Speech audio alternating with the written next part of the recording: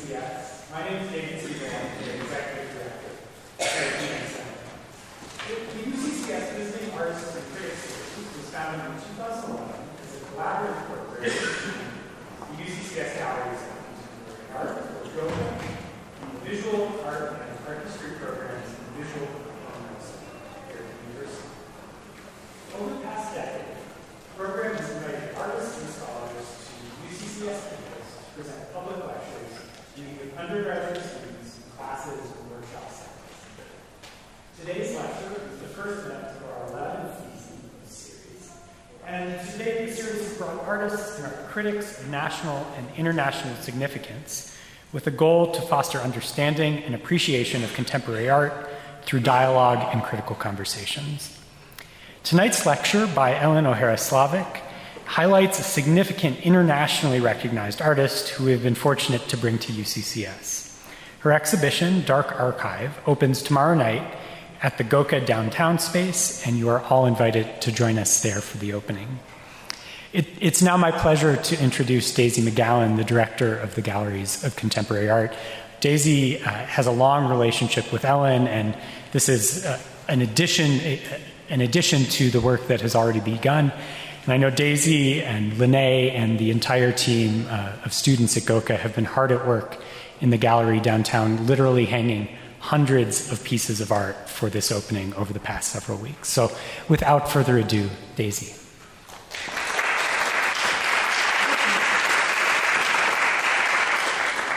Thank you, David. Well, I am delighted to welcome you all to tonight's lecture. As David said, it's the first in our 11th season of the Visiting Artists and Critics series. And I've only been here 12 years, so that's pretty much my entire time.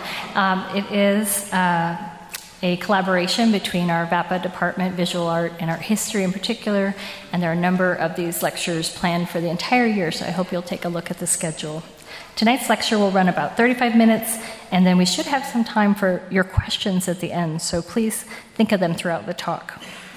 I would like to take a moment to acknowledge the series sponsors, our UCCS Student Government Association, the B. Radenberg Foundation, our Colorado Creative Industry sponsor, and the CU President's Fund for the Humanities, as well as UCCS Visual and Performing Arts Department, and GOCA's wonderful Donor Circle members. If you are a GOCA PAC member, could you raise your hand? And so I can say thank you. You help us make this all happen. We fundraise for 100% of our program at GOCA, and so it's so important to have that support. I also want to express huge thanks. As David mentioned, our UCCS student employees went above and beyond with this exhibition that we're opening tomorrow night, and they have given so much time and passion to realizing that. I know the artist is grateful, I am so grateful, and it's wonderful to see our students learning these skills, but also truly we could not do this without them. I'm sure you'll all be inspired after tonight's talk to join us tomorrow night, the opening of Dark Archive, a new exhibition that Ellen's going to share more insight into tonight. And now, it's my honor to share a bit of background on our guest artist with you all. Elin Slavick has exhibited her work internationally and is also an author. Publications include Bomb After Bomb, A Violent Cartography, with a foreword by Howard Zinn and an essay by Carol Mavor. After Hiroshima, with an essay by James Elkins, a chapbook of surrealist poetry, Cameramouth, and Holding History in Our Hand for the 75th commemoration of the Hiroshima and Nagasaki bombings. A big thank you to our UCCS bookstore that has set up a display out front, and you can purchase one of the books tonight, and Ellen has shared that she'd be happy to sign a copy if you want to take one home with you tonight. Ellen is a curator, a critic, an activist, and is currently artist in residence at University of California, Irvine until 2024. She was a professor of visual art, theory, and practice at the University of North Carolina at Chapel Hill for 27 years. She received her MFA in photography from the School of the Art Institute of Chicago and her BA from Sarah Lawrence College. And please, it is an honor to have her here with us at UCCS, so please join me in giving her a warm welcome. Elin Slavick.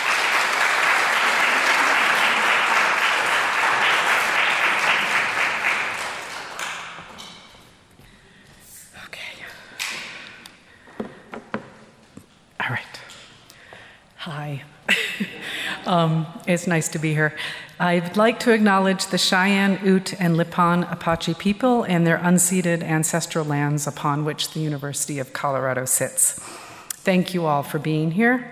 First, I want to thank Catherine Guinness for initializing this lecture and exhibition a few years ago, and a huge thank you to Daisy McGowan for agreeing to change the show entirely and to install 528 unframed silver gelatin prints of chemical drawings of the 528 above-ground atmospheric nuclear tests done to date. Her expert eye, generous energy, and professionalism throughout this project have been exceptional.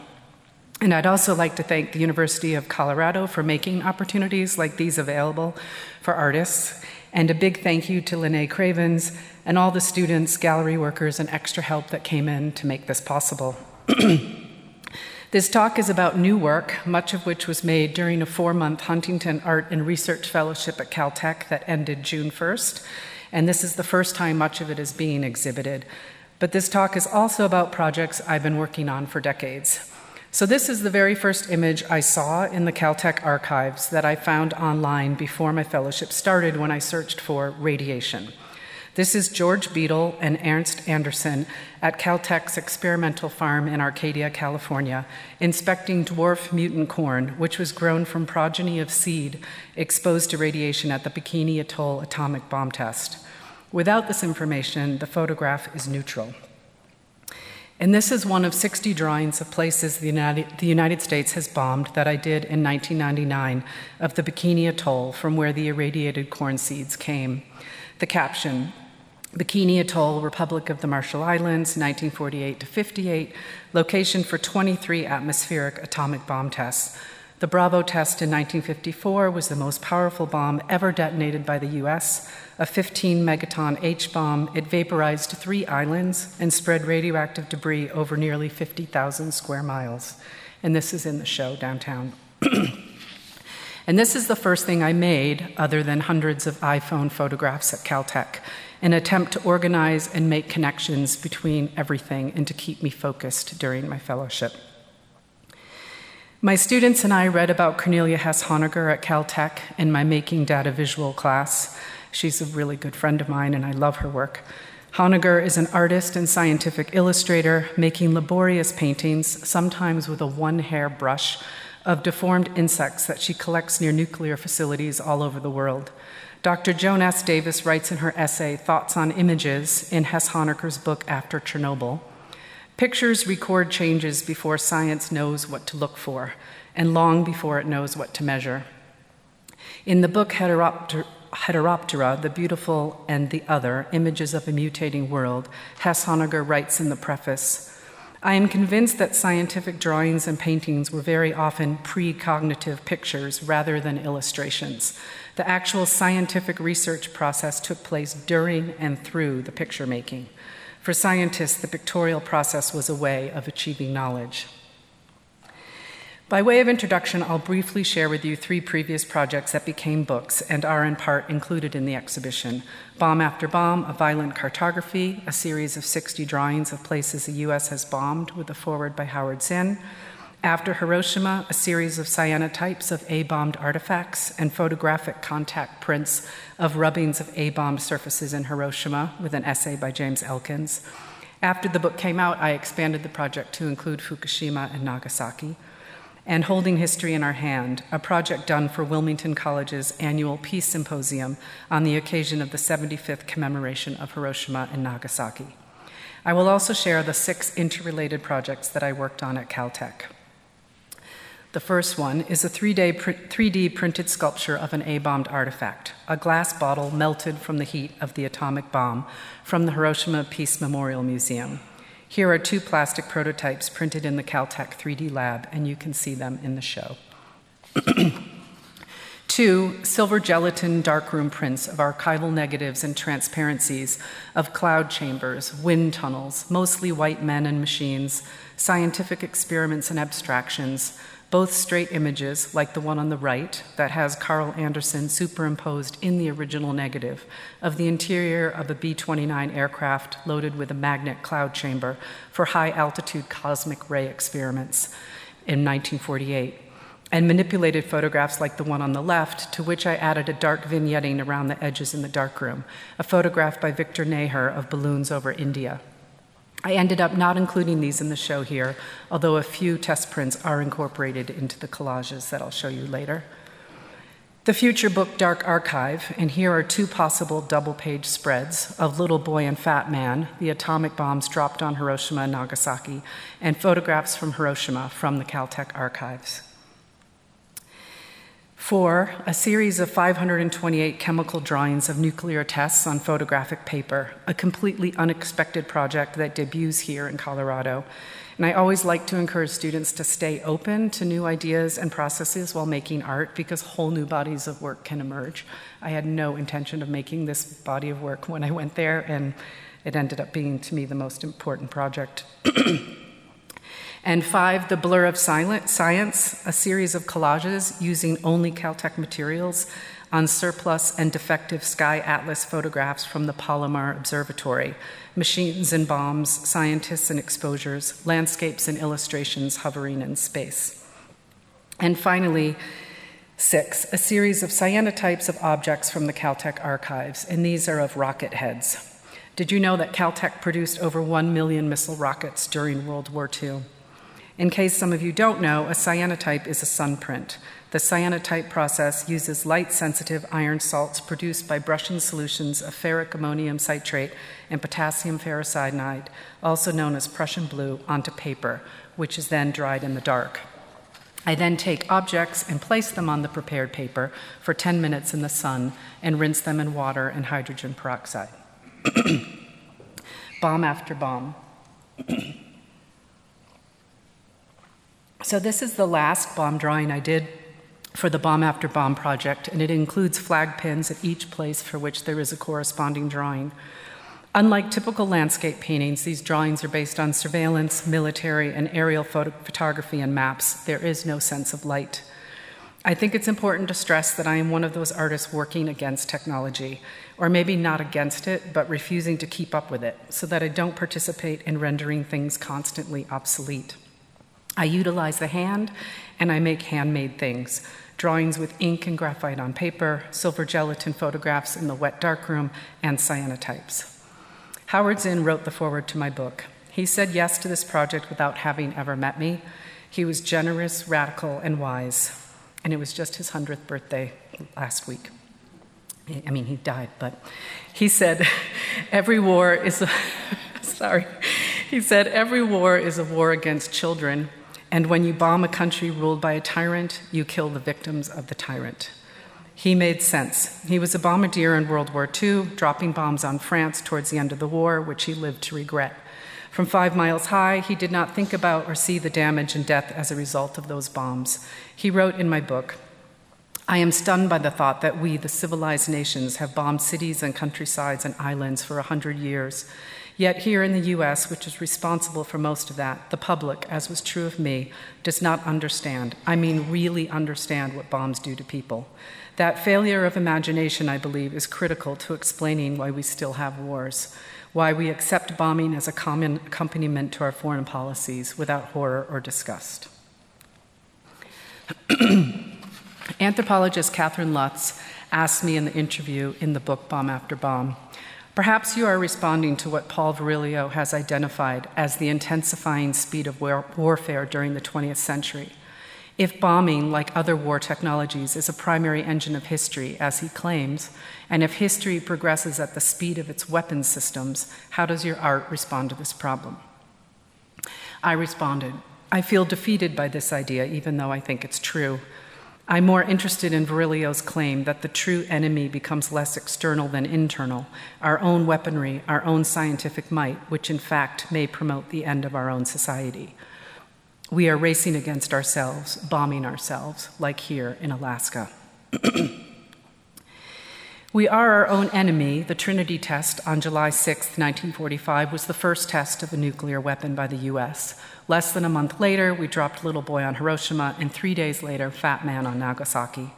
I was surprised to find several negatives of the Trinity test in the Caltech archives, including the exact one I used as reference for my drawing decades earlier.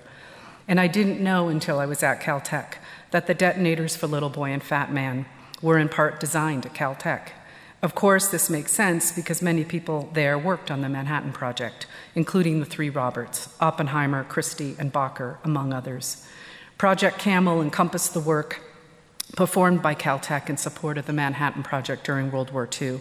This included the development of detonators, testing of bomb shapes dropped from B-29 Superfortress bombers, and the Salt Wells pilot plant, where explosive components of nuclear weapons were manufactured. And here is the Trinity photograph again, and on the right, photographed on the light table to show the Los Alamos Photographic Laboratory stamp on the back. And here is a poem I wrote about working in the Caltech archives. The camera is like an experiment, the archive like the film inside, waiting to be exposed. Black boxes, machines for seeing in the dark, for recording light and invisibility. Until the box of glass slides and worn notes is opened, there is nothing there. Structures of secrecy, of enclosing the truth about destruction, about research that dooms, blooming radiation clouds and balloons over India, cloud chambers over Antarctica. How can we see what we destroy in the name of science?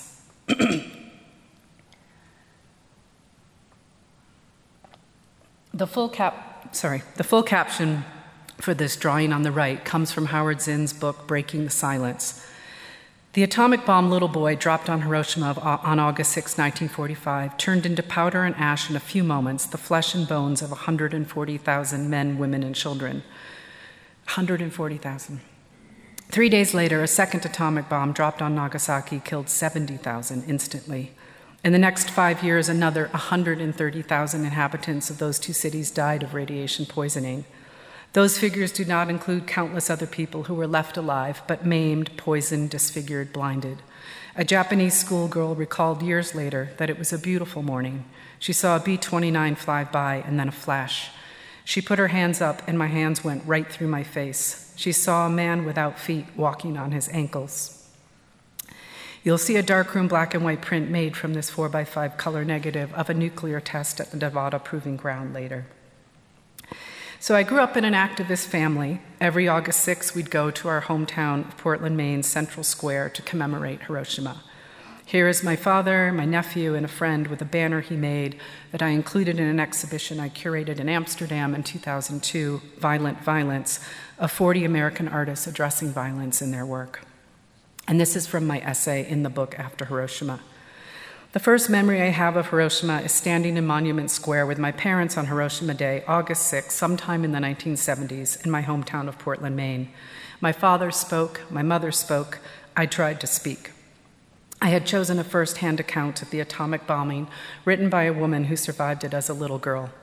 I could barely read it, choking on her memories of melting skin, maggots in the brain, losing her mother, her father, the disappearance of the world as she knew it. My 6 siblings and I were all taught to finish the food on our plates because there were starving children, to boycott Gallo wine, grapes, and lettuce in support of Cesar Chavez's battle for farm worker rights, to know and be unhappy about what was going on in the world. War, inequality, injustice, hunger, greed. Our parents took us to Europe often as my mother was a German citizen. My parents showed us glorious churches, the beautiful countryside, every open museum, and the Dachau concentration camp. Beauty and awe were coupled with horror and suffering. So after Hiroshima, Anna Atkins was a British botanist and published the very first book of photographs ever, which was of cyanotypes of plant specimens. It was not until I reread Carol Mavor's essay, Blossoming Bombs, in my Bomb After Bomb book, In Hiroshima, in which she discusses Anna Atkins' cyanotype of a poppy, that I had the idea of making cyanotypes in Japan.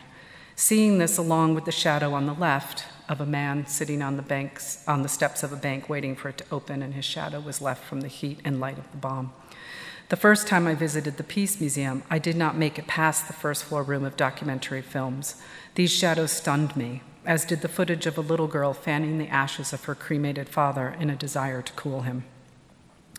Carol Mavor writes in her essay, in 1953, Eve Klein saw the human shadow left on stone in front of the bank in Hiroshima and wrote, Hiroshima, the shadows of Hiroshima. In the desert of atomic catastrophe, they were a witness, without doubt terrible, but nevertheless a witness, both for the hope of survival and for permanence, albeit immaterial of the flesh. She continues, the poppy is a symbol of both memory and forgetting. Curiously, Atkins' print looks like an X-ray, the first photograph to go into the body. The history of the atomic age is intertwined with photography. The discovery of radioactivity was via a photograph, this one on the left. In 1896, Henri Becquerel placed uranium on a photographic plate to expose it to the sun. Because it was cloudy, he put the experiment in a drawer, but the next day he developed the plate anyway, and to his amazement, he saw the outline of the uranium on the plate that had never been exposed to light. He correctly concluded the uranium was emitting a new form of penetrating radiation. Following in the steps of Becquerel, I went to Hiroshima to make autoradiographs like this one on the right. In this case, a fragment of an A-bomb tree from the Peace Museum's archive was placed on X-ray film for 10 days in light-tight conditions in the basement and then contact printed in the darkroom. Surprisingly, abstract exposures were made on the X-ray film. And I was stunned to discover that it was through the exposure of X-ray film stored in a vault that the Japanese finally knew it was an atomic bomb that had been dropped on them. These are cyanotypes of a piece of metal melted by the heat of the A-bomb and atomic mask, a fragment of a steel beam from the Peace Dome, a ruin that stands at the heart of Peace Park, in the middle of downtown Hiroshima as a witness. The temperatures of an atomic bomb fireball exceed tens of millions degrees Celsius. The process and problem of exposure is central to my project. Countless people were exposed to the radiation of the atomic bomb. Those who survived are known as hibakusha. I'm exposing already exposed A-bombed objects on cyanotype paper and X-ray film, but this time it is the radiation within them or the sun that is causing the exposure.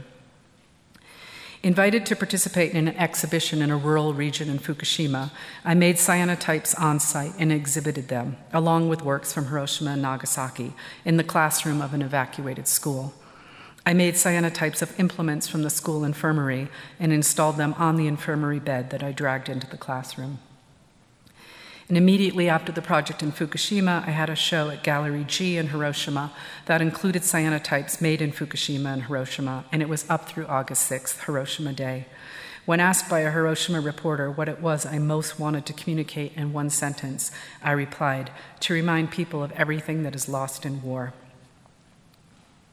So this is the project with which I applied for the Huntington Caltech Fellowship. This blue bottle at the top is one of 90,000 A-bombed artifacts in the Hiroshima Peace Museum archive. And these are two different cyanotypes of the same bottle. I proposed making a sculptural replica through the 3D printing process of this bottle to be installed on campus. And here is another cyanotype of 4 A-bombed artifacts. A still from my friend David Tinapple's STL file of the bottle for the 3D printing, the first blue prototype printed in the Caltech lab, and an archival photograph in the Caltech archives that had no information on it, but it just was uncannily similar to what I was doing. So it was my hope, can I play this? Yes. Okay.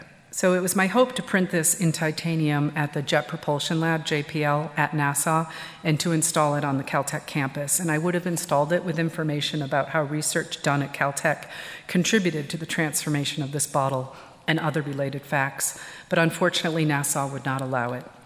So right now, they just exist as prototypes. And this is just a video that my friend David sent me from his making the STL file for me, which I love, actually. I'm kind of a Luddite, so to me that looks super tech. Okay. So this is the second prototype from the Caltech 3D lab. Susan Stewart writes that souvenirs privatize history. The Hiroshima artifacts are not souvenirs and are not held by an individual, but by a public institution, the Peace Memorial Museum. They do not privatize history, but they reveal it. So my friends and I here are making a cyanotype on the banks of a Hiroshima river that was once filled with corpses. Susan Sontag writes, photographs of the suffering and martyrdom of a people are more than reminders of death or failure or of victimization. They invoke the miracle of survival. So my friends took a break from the rehearsal of the annual play Grandchildren of Hiroshima to make this cyanotype with me. and it became one of 13 billboards throughout Ohio for Wilmington College's annual Peace Symposium and for the 75th memorial of Hiroshima and Nagasaki.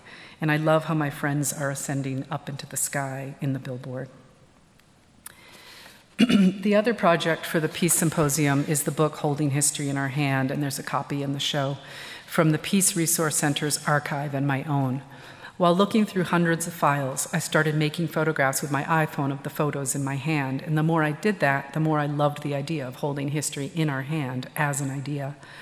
Art writer Amy White writes, "The act of holding and then documenting both the hand and that which is held constitutes a form of self-portraiture, implicating the artist as participant, exposing participatory embeddedness, an attempt to pictorialize culpability." It is the contradictions and questions of how to be an ethical artist addressing war and loss, archives and history, survival and violence that drove me to make this book. Here is an archival photograph of the Urakami Cathedral in Nagasaki after the bombing, and two of mine from 2016 on the right.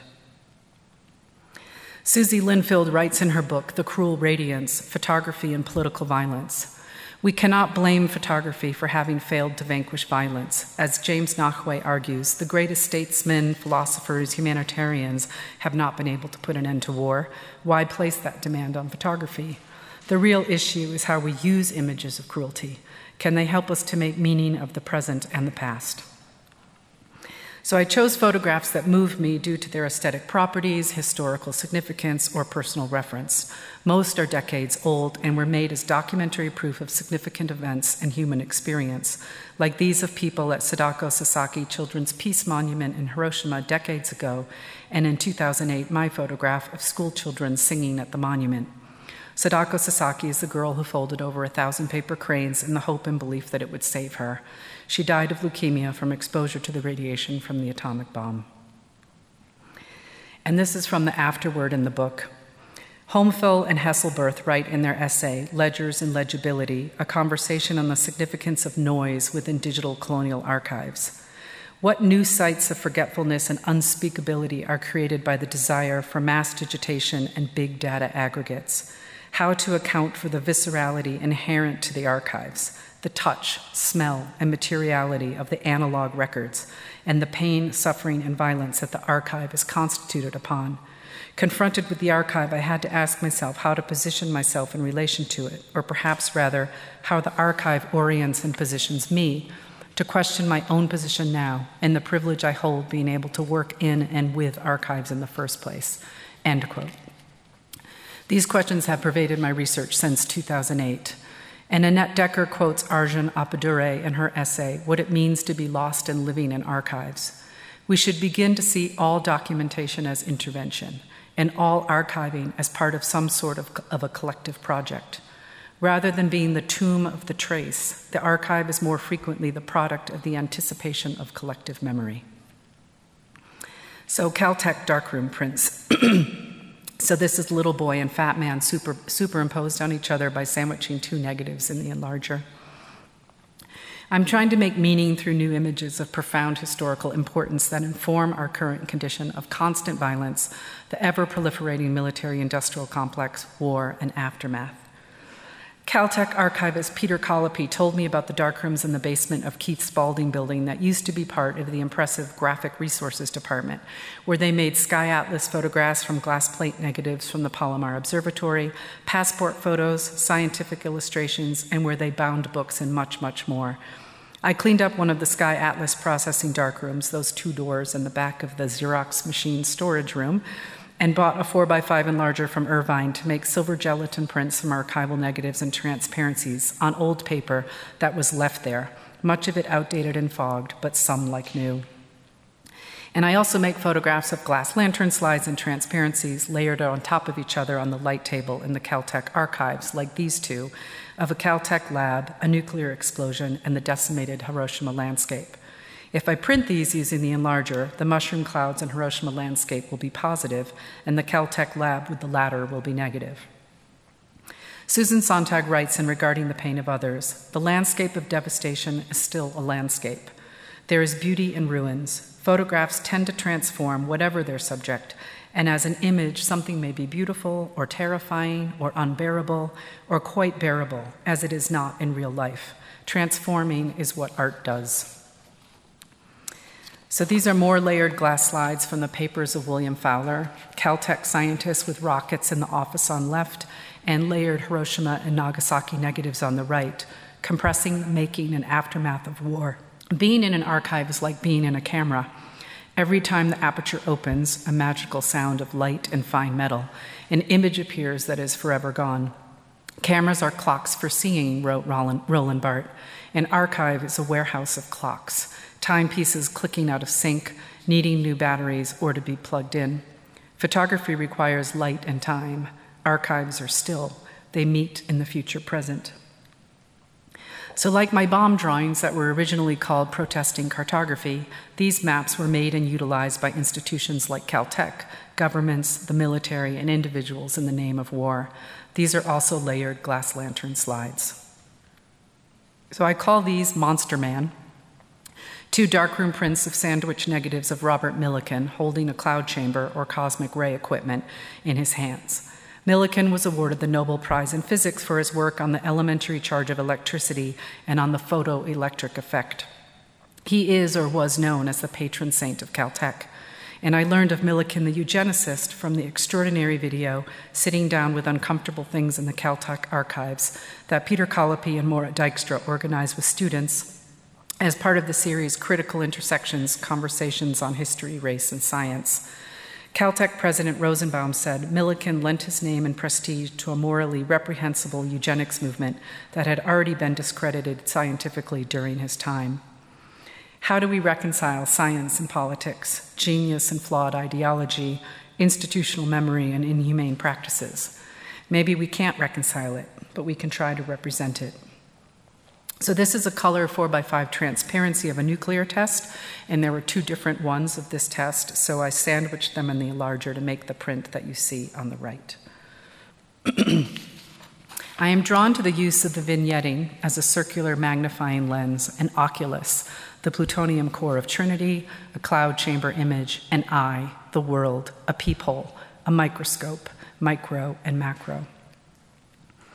I am struck by institutional connections between private and public, government and military, educational, scientific, corporate, and photographic. Here is an Atomic Energy Commission envelope for the transparency you just saw, and a photo of a nuclear test photographed from the back.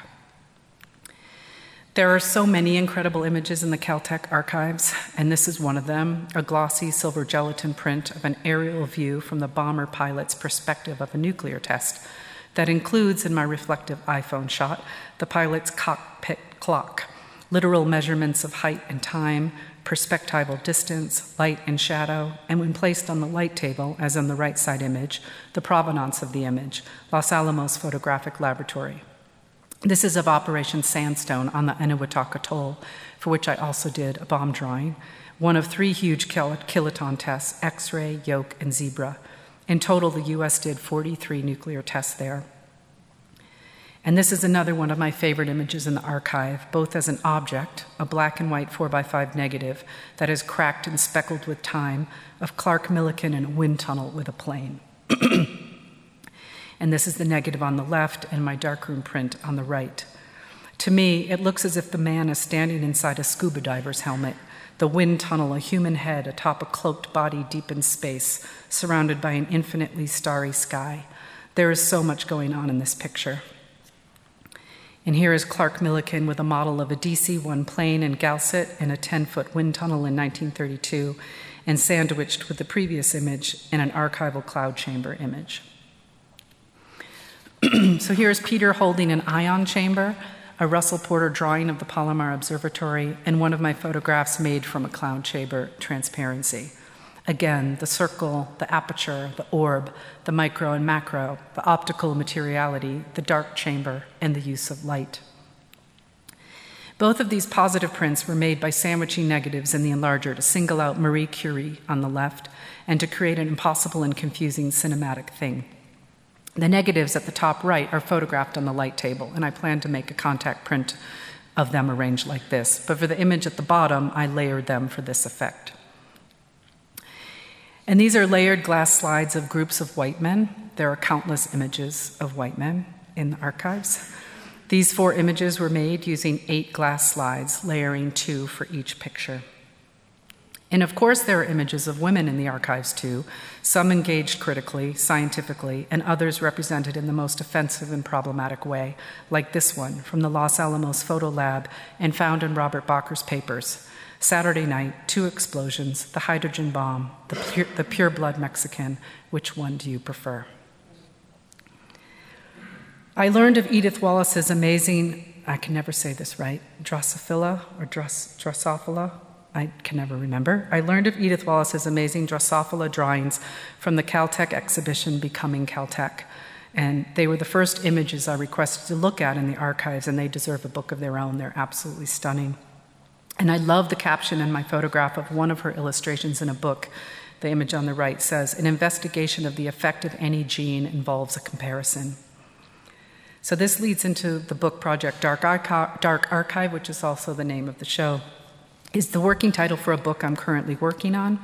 And it's a book that will be about Caltech archives specifically, but it is about so many archives. The idea and practice and engagement with and activation of the archive itself, as well as the history of weapons productions, image development and use, photographic records as records of truth and propaganda, scientific research as visual experimentation and proof, among other things.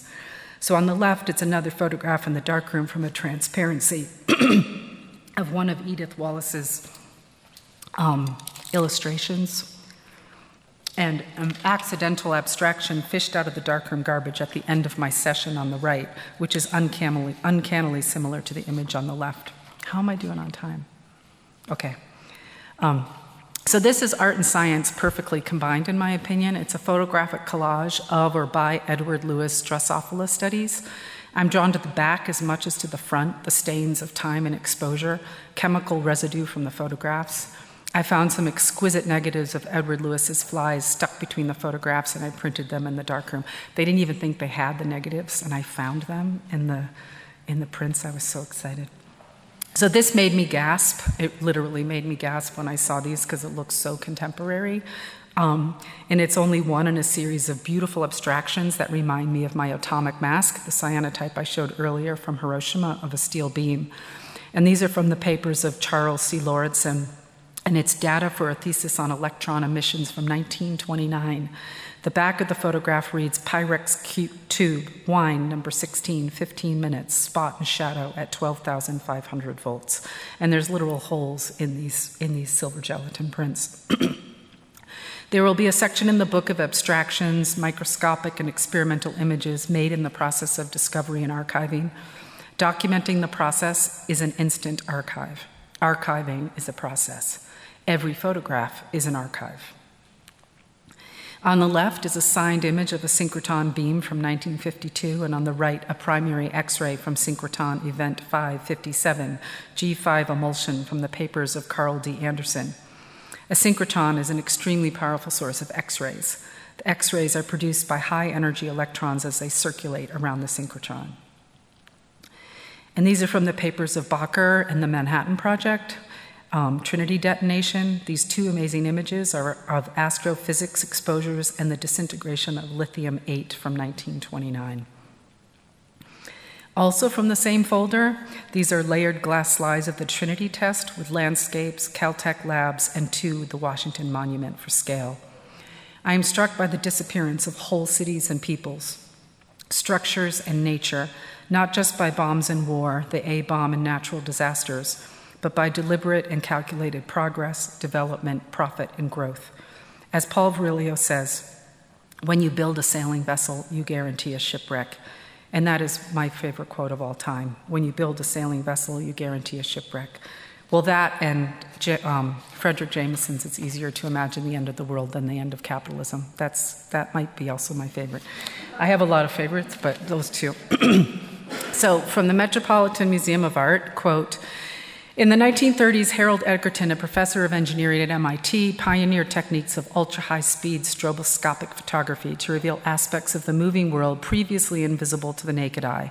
A speeding bullet eviscerating an apple, which many of you probably know, or the graceful spiral of a golf stroke, or the coronet formed by a falling drop of milk. Those are his famous images. But he also made images like this on the left. During World War II, Edgerton worked with the Atomic Energy Commission to develop a camera, the Rapatronic, capable of capturing the fleeting incandescent flash of a nuclear explosion. Edgerton and his assistants set up their equipment on a tower 7 miles from the nuclear test site, using exposures as short as 1/1000th of a second, recorded this ominous glowing shape hovering like an alien life form or a colossal balloon. Made when the dream of technology threatened to turn into a nightmare, Edgerton's haunting images of nuclear explosions help us visualize the inconceivable. And so this is the beginning of the chemical drawings of nuclear tests, and you can see I didn't start out working from images, I just worked from my mind, but then I started looking at images and working from the images, so it's sort of a loose take on his photograph.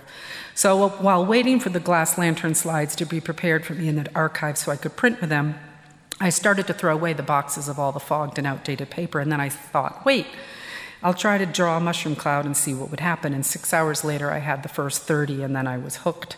And using brushes, I use Fixer first as the white, functioning as a resist to the developer, and then fixing the whites, and then I apply developer for the blacks. And there's 528, because there have been 528 above ground nuclear tests. So I did them on the paper left in the sky atlas processing darken, which feels very significant to me. And 215 of these above ground tests were done by the US, 219 by Russia. And no wonder there's so much cancer in the world. And there were 1,528 underground tests as well, for a total of 2,056 nuclear tests.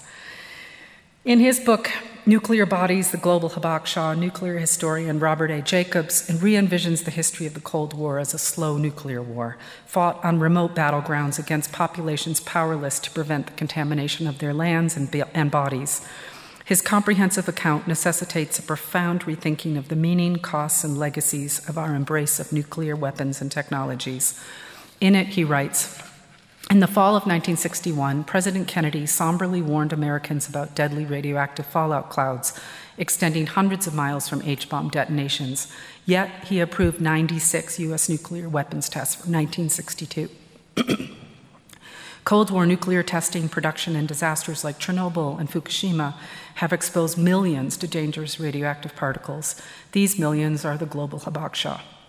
Many communities continue to be plagued with dire legacies and ongoing risks: sickness and early mortality, forced displacement, uncertainty and anxiety, dislocation from ancestors and traditional lifestyles, and contamination of food sources and ecosystems. The invisibility of global hibakusha is manufactured in both science and politics.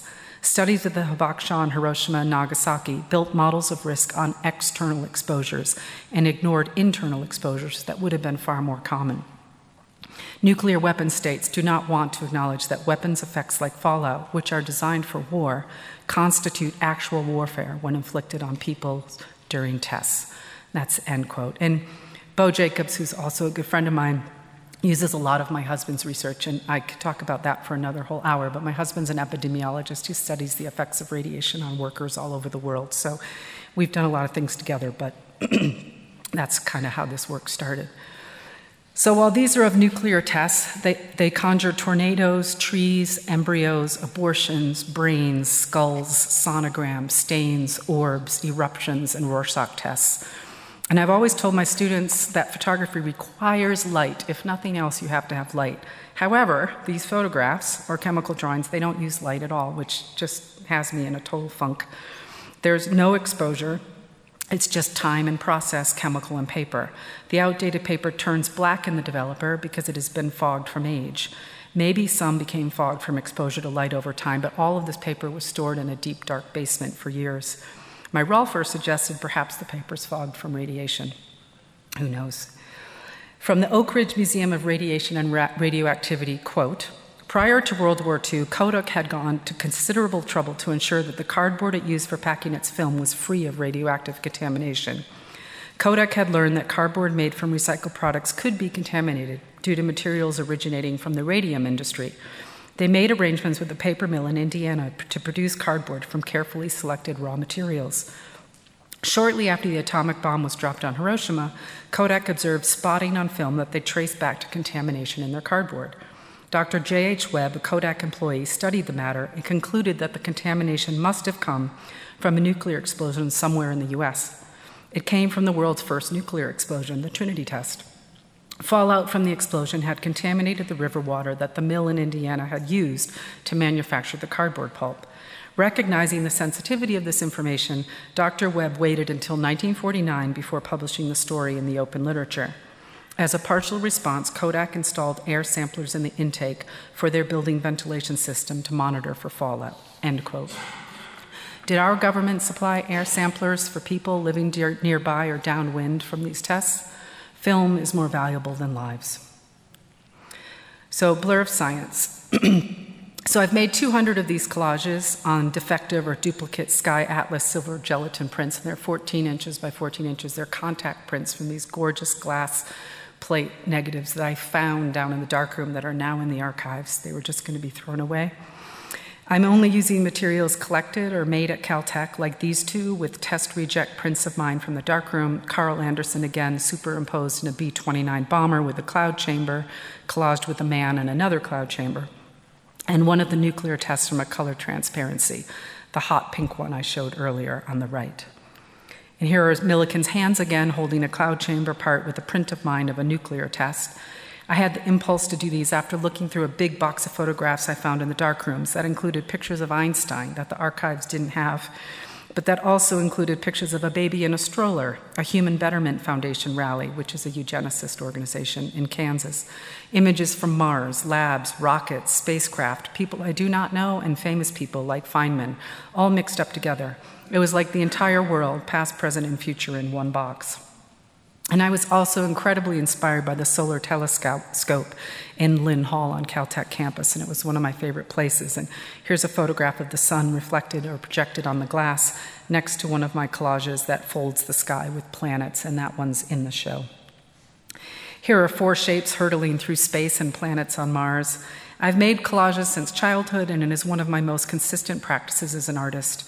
Collages are hysterical surprises, fragmented landscapes, delirious layers of appropriation and reaction, subconscious and automatic narratives in the surrealist spirit, absurd juxtapositions, and ambiguous heterotopias.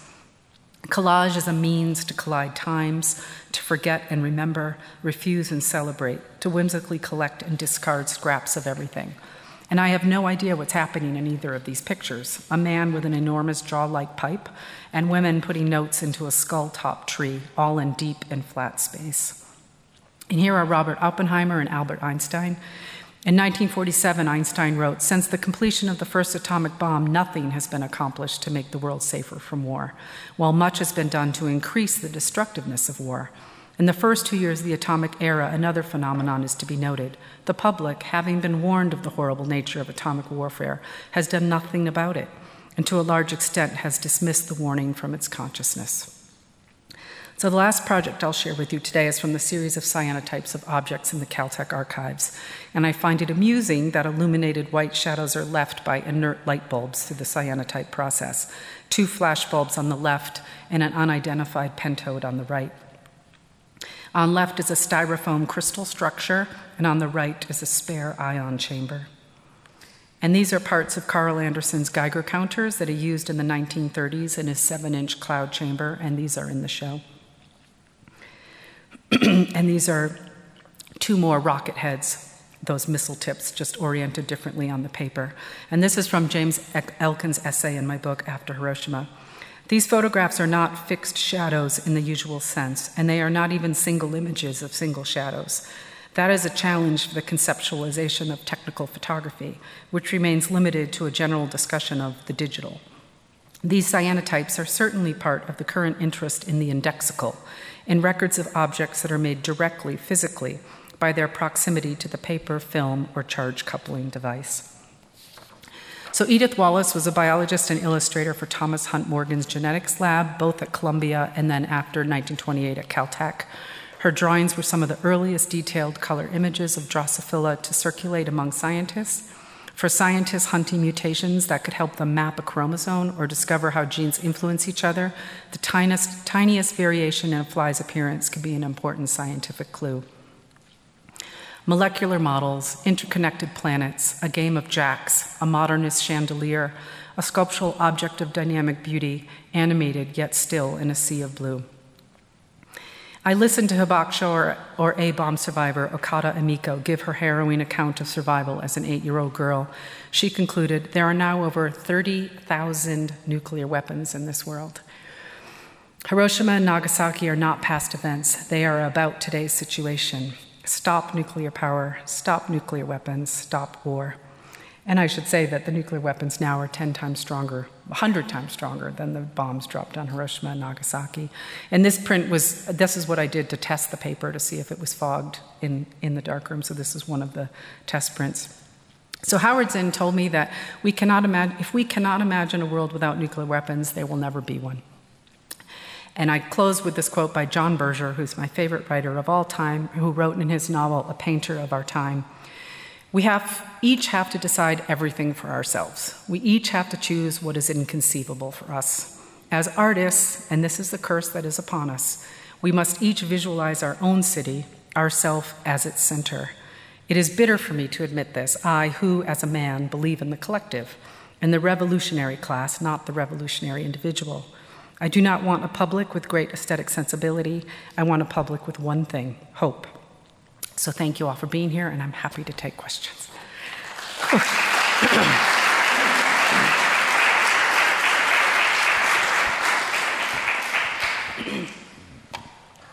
Thank you so much. Thank you. You really, you call us all to see and to look and to pay attention. I think we have time for a couple questions. I can bring a microphone to you if you have something to ask. Sorry, it was longer than I thought. Oh. I cut a lot.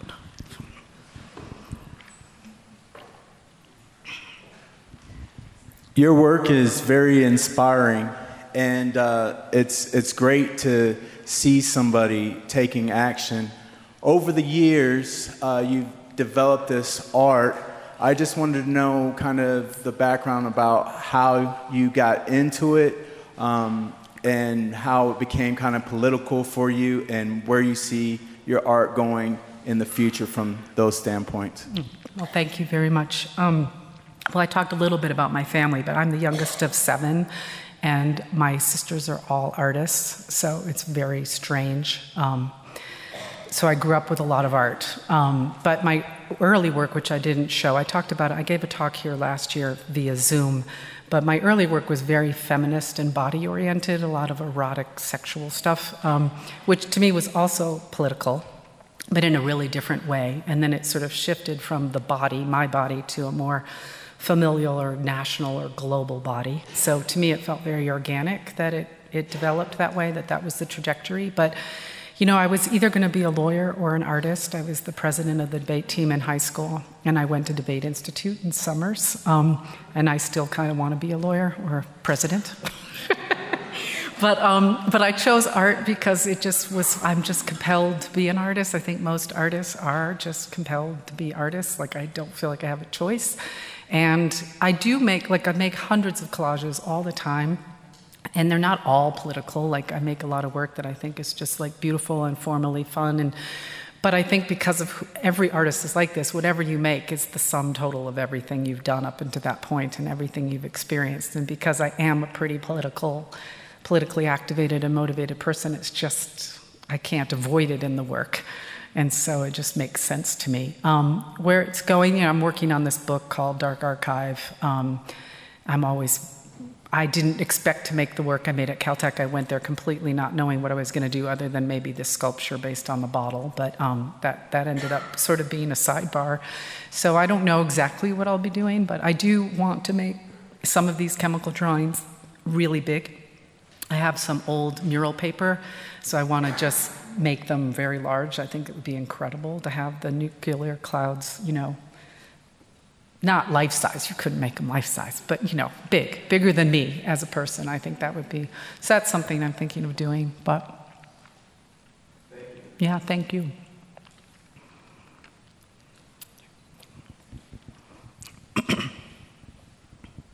Thank you for that talk. That was really quite wonderful. I'm wondering what your relationship with indexicality is, and how you want the viewer to respond to the work, because it points to, it seems like a lot of your work is pointing to, like, in a kind of a one-to-one way, but in very mediated, in many different, layers of mediation.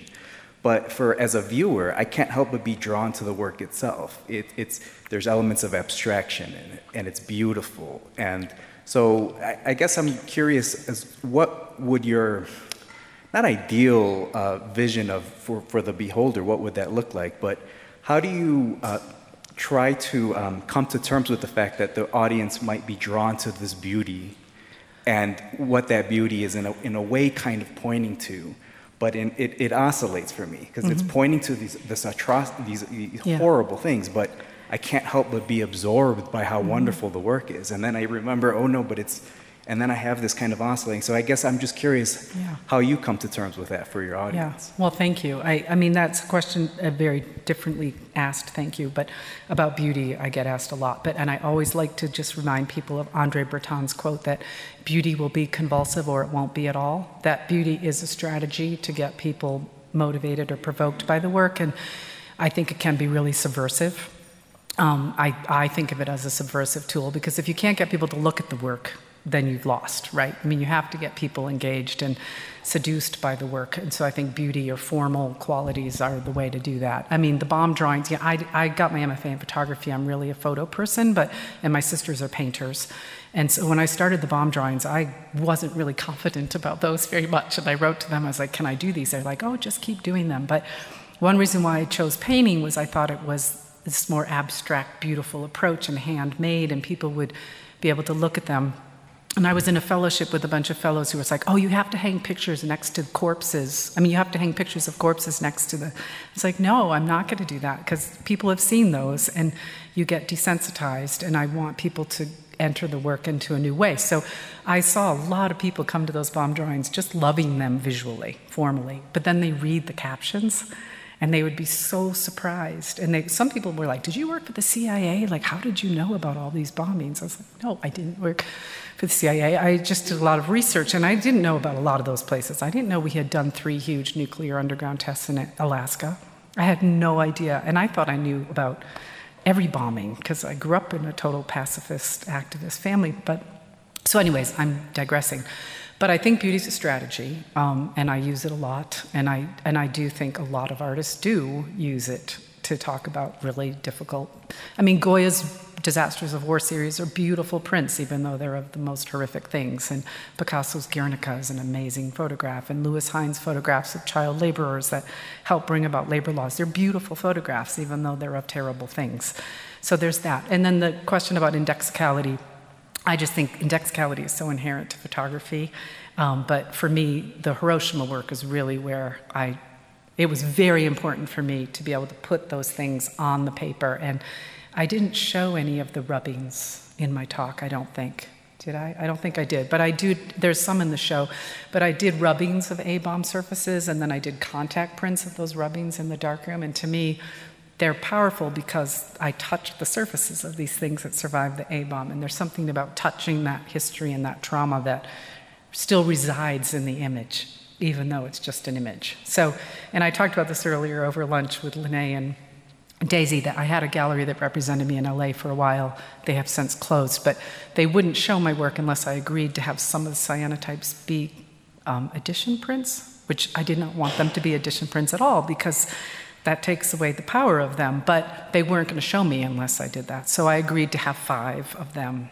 They chose 5 of them, and of course they sold more of the edition prints because they're cheaper. But anyway, they still work as images. I think they're very powerful, and you wouldn't even know they're edition prints because they look just like the original, but I know that they're not the original. There's something about the paper having been in Japan under these objects that carries so much power in history that is really important to me. So I hope that, yeah. Well, I want to honor our time here and your time, and so I encourage you to stay. And one of the books is available out front in the lobby, and I hear we also have a number of cookies there for you. And then, of course, tomorrow night, if you haven't been to our downtown location, the exhibition really is a must-see. You've seen a lot of the work here, but to see it in the space, I really encourage you, if you can come down tomorrow night, 5 to 8 p.m., and actually the gallery will be open from 1 to 8 tomorrow. And then it'll be on view through October 8th. So I hope you can join us. But please, Ellen will also be there tomorrow evening. And yes, I will. And I just wanted to say 2 other things about it, is that I have some copies of the Bomb After Bomb book there at the gallery, so if you want that. But also, I counted today, and there's 580 pieces of work in that show. So Daisy really did an unbelievable job, and it's probably the biggest show I've ever had. So. Well, and thank you again to our students who were such a big part of that. And I want to also just give a shout out. We have a brand new gallery manager, Lene Bowman-Cravens, has joined us from Texas. This is her second week, and so please give her a warm welcome. You see her too. And thank you again, Ellen O'Hara Slavick. We are so fortunate to have you here to show this work to all, being together in the space and to witness this together. I'm so grateful to be able to do that. Thank you so much. Thank you.